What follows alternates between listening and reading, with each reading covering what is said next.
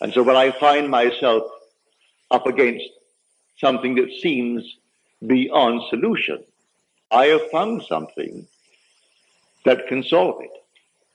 All I have to do is to rearrange the structure of my mind. So I dare to assume that I am the man that I would be, and sleep as though I am. That's the rearrangement of that structure of the mind. I'm the same being. I'm Neville. I know exactly those that I knew before, but now I know them differently. I know them now as a freed man. But I must not be a hearer of what I heard in Scripture. I must be a doer. I must do it. So be not a doer only. Be a doer in the full sense of the word. So that I'll do it and persist. The word is persevere in Scripture.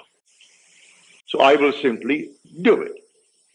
And though tomorrow I am confronted with the obvious facts of life that I'm still in prison, it still doesn't matter. I did it, I am doing it, and I will continue to do it until that which I have done is perfectly externalized within my world.